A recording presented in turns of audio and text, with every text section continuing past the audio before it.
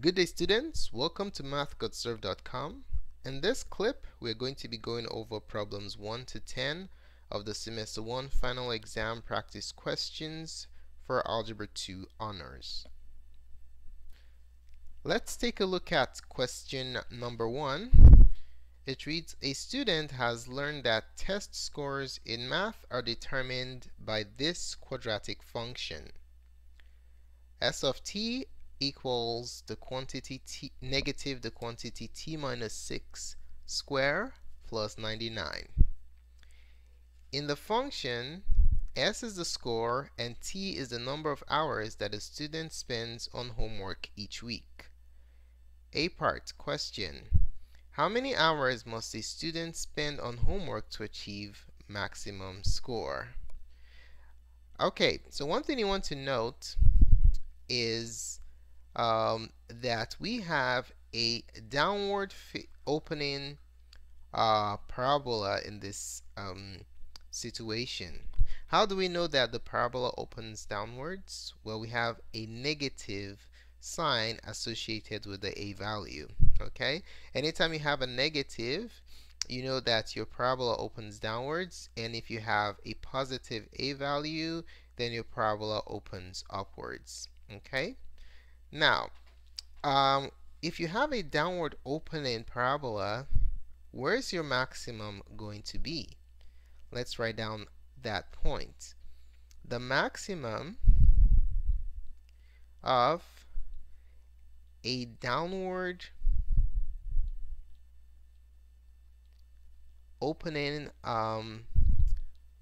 parabola, as is with the case that we're dealing with in this problem, the maximum occurs at the vertex. Okay, the vertex, which is h comma k, if you have the parabola in vertex form, as it is the case here. Okay, all right, let's take a look at the first question. It says, how many hours must a student spend on homework to achieve a maximum score? So the amount of hours is a unit of time. Okay, so hours for maximum score, let's call it t maximum.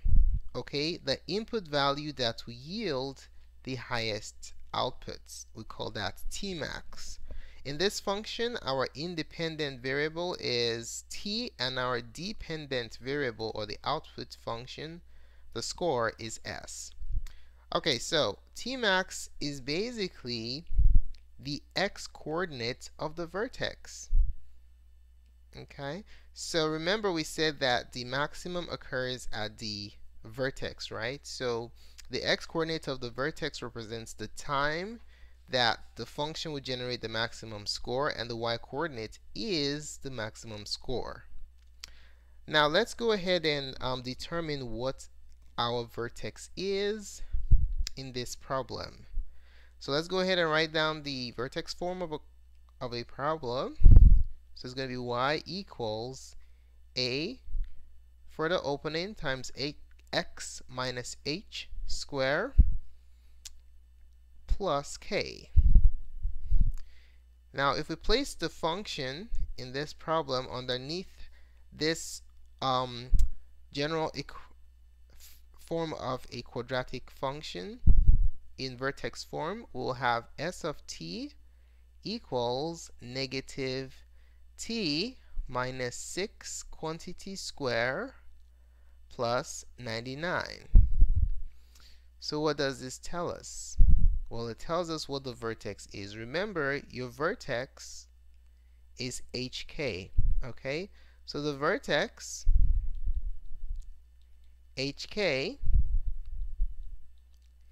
is given by h, you can clearly see, is 6 and k is 99. So the vertex is 6, 99. This tells us that the x coordinate of the vertex is 6 and the y coordinate of the vertex is 99.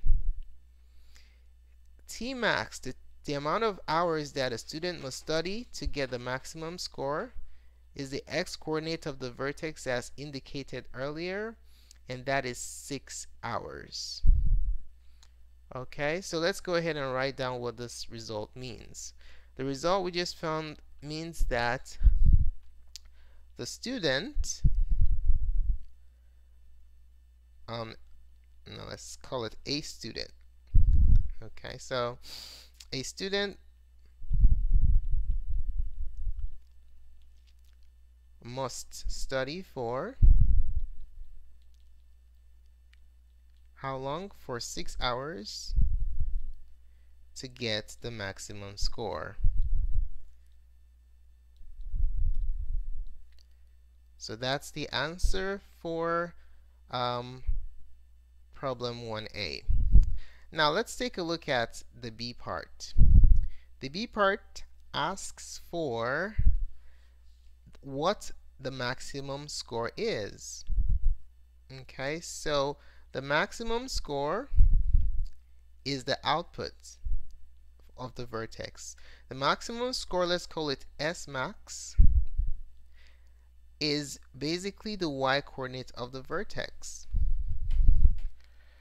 So if we take a look at this, the result we got in problem 1, we know what the y-coordinate of the vertex is, which is 99. Okay, so since the y-coordinate of the vertex is 99, the maximum score is 99. That's the maximum score you can earn if you study for 6 hours using the function that we have. Question 1C. Question 1C reads, based on the function, what will be the score if a student does no homework? So if a student does no homework, how much time did they spend doing homework? They spent 0 hours. Okay, so let's write that down. If a student spends no time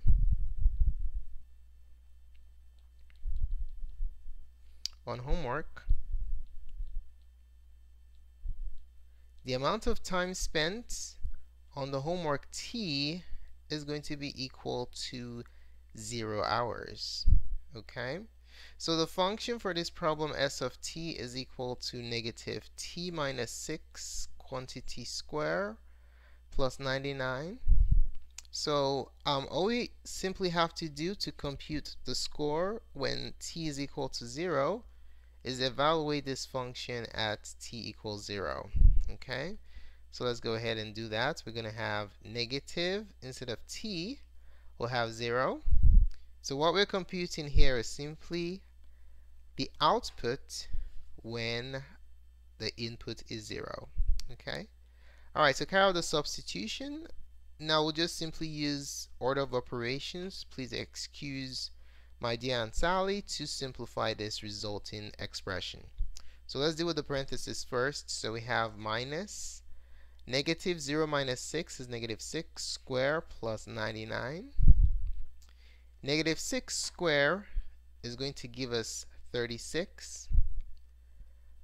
But there was a negative on the outside before, so that stays, plus 99. Okay? So if we calculate negative 36 plus 99, we will have the answer of 63. Okay, so let's write down what the answer means. A student will get a score of 63 for doing no homework. Okay, so that's the answer for question number 1C. All right, let's take a look at question number 2.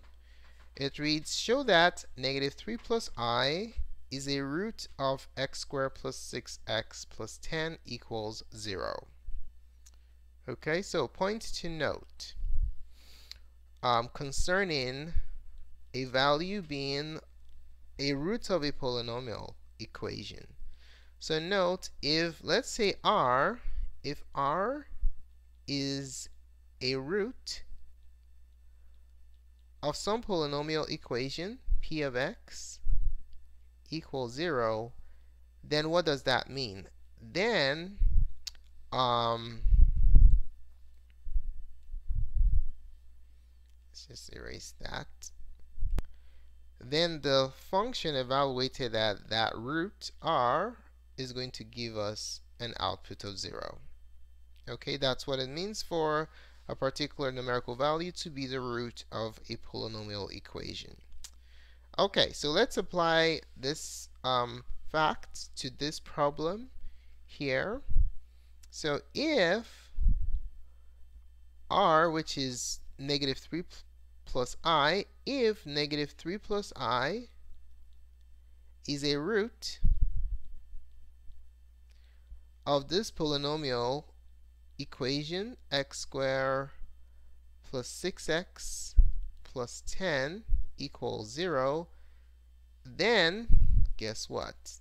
Then this polynomial function, x squared plus 6x plus 10, will be equal 0 when negative 3 plus I is substituted for x. Okay? When it's substituted for x, what we're looking at is p of negative 3 plus I. So let's go ahead and carry out the substitution and see if we get 0. If we get 0, then we have accomplished our goal. So we have the polynomial equation x squared plus 6x plus 10 equals 0. Now, for all the x's, I will substitute this root. Okay, so we are testing the root out to verify that it is in fact a root of the polynomial equation. Okay, so 6 times negative 3 plus I plus 10 equals 0. All right, so the next step here is to simplify this completely and see if we end up with a value of 0.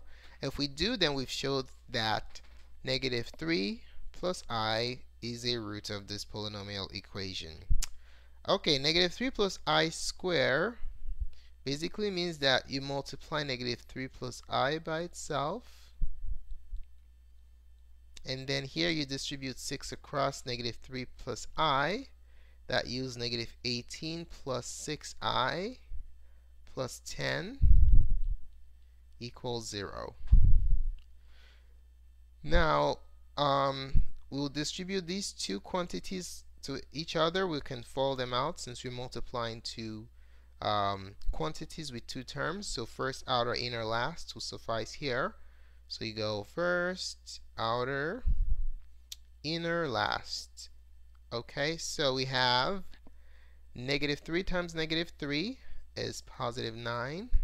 Negative 3 times I is negative 3I. I times negative 3 is negative 3I again. And then positive I times positive I is positive I squared. Okay? Now we can carry out the combination of two like terms here, namely negative 18 plus 10. If we combine those two, we will get negative 8. Alright, so just bring down 6I. Negative 18 plus 10 is negative 8 equals 0.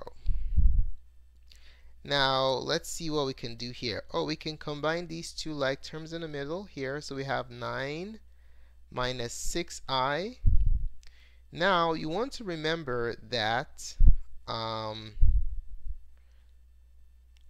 if you have I raised to a power that's greater than 1, it must be simplified. Okay, I squared is negative 1. So we have to simplify that here. So we replace I squared with plus negative 1. Okay, and then plus 6I minus 8 equals 0. Now let's see if we can carry out further simplification here. Oh, negative 6I plus 6I are opposites, so they combine to yield 0. And then we have 9 minus 1 minus 8. Is it equal to 0? 9, negative 1 minus 8 is 9, right? So 9 minus 9, is it equal to 0? It certainly is. Now, since we got a result of 0 when we evaluated this function at negative 3 plus I, that automatically means that it is in fact a root of the polynomial equation. So let's go ahead and write it down. Since the polynomial evaluated at negative 3 plus I gave us an output of 0, then negative 3 plus I is a root of the equation, which is x squared plus 6x plus 10 equals 0. Alright, let's look at question 3. It says solve x squared plus 25 equals 0 over the set of complex numbers. Okay, so let's go ahead and solve that. But as indicated in the previous problem, you want to remember that the square root of negative 1 is equal to I. As a result of this, I squared is negative 1, because when you square both sides, you have I squared on the right and negative 1 on the left. With that in mind, let's go ahead and solve the equation. X squared plus 25 equals 0. We'll subtract 25 from both sides. That yields x squared equals negative 25. Now, to get x isolated, we're going to apply the inverse of the square function to both sides, which is the root function, the square root function. And that isolates x for us. But anytime you take the root of a square, you always have to introduce plus or minus. Now, this minus underneath the square root comes out as an I. And the square root of 25, which is a perfect square, is 5. So x, if we want to make this look pretty, is plus or minus 5i. Answer to question number 3 is option letter C. Alright, let's take a look at question number 4. It reads, which of the following quadratic equation has no real roots? Okay, so in this problem, we are going to be using the discriminant to classify the roots of these quadratic equations. We do not have to solve them. Okay, that's the power of the discriminant, is that you can determine the roots, the nature of the roots of a quadratic without solving it completely. Now, we're looking for a scenario where we have no real roots, so I'd like you to recollect the following fact. Remember that a quadratic in standard form, what does the standard form mean? We are talking about ax squared plus bx plus c equals 0 form. Please put it in this form before you start calculating your discriminant. So a quadratic in this form has no real roots when the discriminant is the radical or the radicand of your quadratic formula. Okay, when a discriminant, written as triangle, or is b squared minus 4ac, whenever the discriminant is less than 0. Okay, if it is negative, if your discriminant is negative, what happens is that when you're simplifying the resulting expression, when you substitute ABC into the quadratic formula, the radical component is going to be negative, and you end up with an imaginary number which yields a non-real result. Okay, so that's why we're looking for which of these will give us a negative discriminant. So what we're going to do is just determine what the discriminants are for each option, and then whichever one is negative, that will be our answer. Let's start with option A. 2x squared minus 7x minus 9 equals 0. This is already in standard form, which is excellent. So we can easily determine that a is 2, b is negative 7, and c is negative 9. Now with that fact, we can calculate our discriminant, b squared minus 4ac. So if we carry out the substitution, b squared is negative 7 squared minus 4, a is 2, c is negative 9. If we simplify this, we'll have 7 squared is 49 minus 4ac. 4 times 2 is 8. 8 times 9 is 72.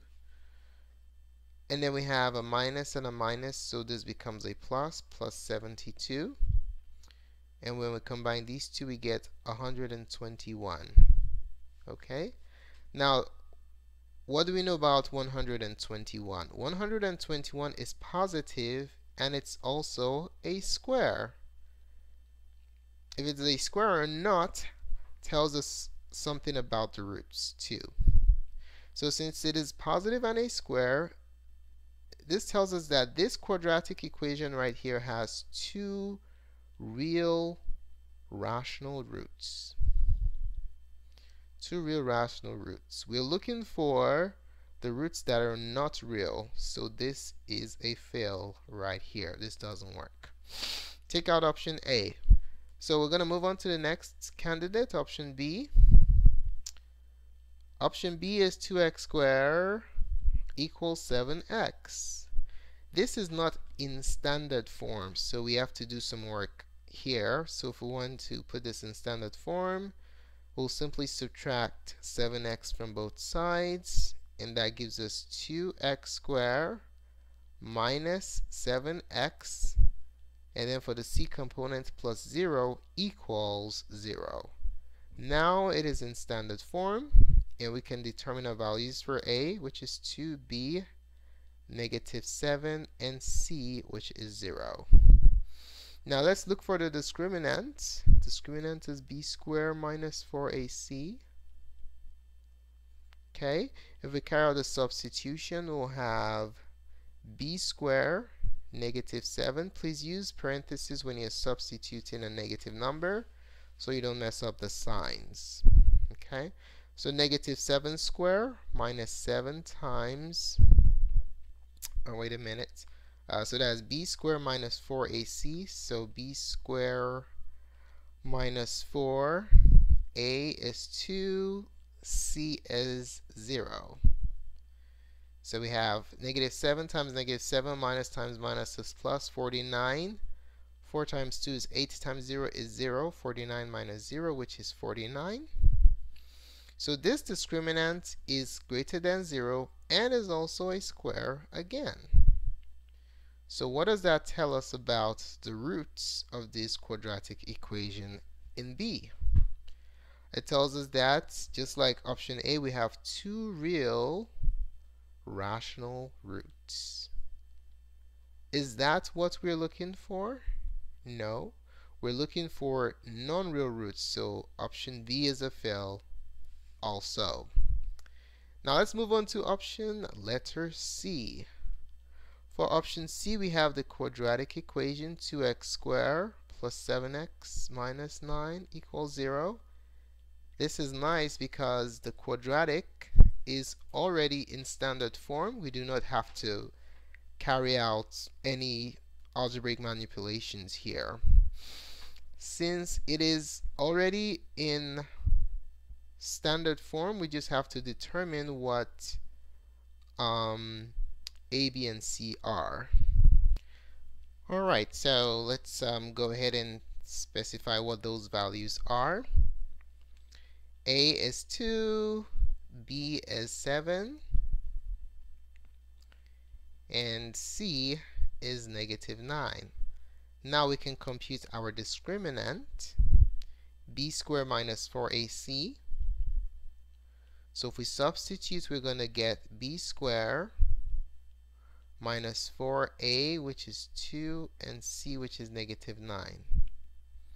Alrighty, so let's simplify this using the order of operations.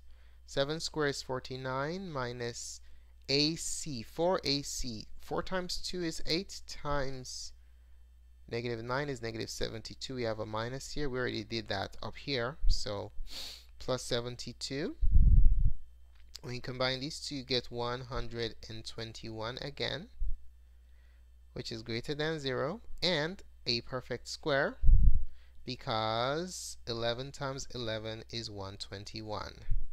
So what does this tell us about the root of this quadratic equation? We have two real roots because it's positive, and it's the irrational because we have a square. Okay, so two real rational roots. That's not what we're looking for. We're looking for non-real roots. Okay, now let's take a look at the last one. By way of elimination, our answer should be option D because that's the only option we haven't tested, and the other three all have real roots. Okay, so for option 3 we have 2x squared plus 7x plus 9. This is already in standard form, which is excellent. So A is 2, B is 7, and C is positive 9. What is our discriminant here? B squared minus 4AC. Our discriminant is going to be positive 7 squared minus 4 times A, which is 2, times C, which is 9. 7 squared is 49, minus 4 times 2 is 8.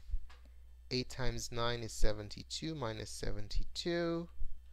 We get negative 23 as our difference. Now, since we have a negative discriminant, what does that tell us? Since the discriminant is negative, it tells us that we have two imaginary roots. What does it mean for the roots to be imaginary? That means that they are not real. This is exactly what we're looking for. So answer to number 4 is option letter D. Alright, let's take a look at question 5. It reads, according to the fundamental theorem of algebra, how many roots does the following equation have? So we have 6x squared plus 4 equals 11x. So something that I would like you to note is that according to the fundamental theorem of algebra, let's call it FTA, the number of roots is basically equal to the degree of the polynomial. Okay, that's the maximum number of roots that you can have. Okay, now let's take a look at this problem here. 6x squared plus 4 equals 11x. Let's put it in standard form. Okay, so we just subtract 11x from both sides, and then we will have 6x squared minus 11x plus 4 equals 0. Now question, what is the degree of this polynomial equation? What's the degree of this quadratic? The degree is the highest exponent, okay? The highest exponent is 2 here because the degree of this term is 2, the degree of this term is 1, and the degree of this constant is 0. So the degree of all quadratics is 2. So degree equals 2. So if the degree is 2, how many roots are we going to have using the fundamental theorem of algebra? The number of roots is equal to the degree, right? So the number of roots is also going to be equal to 2. And the answer to number 5 is option letter A.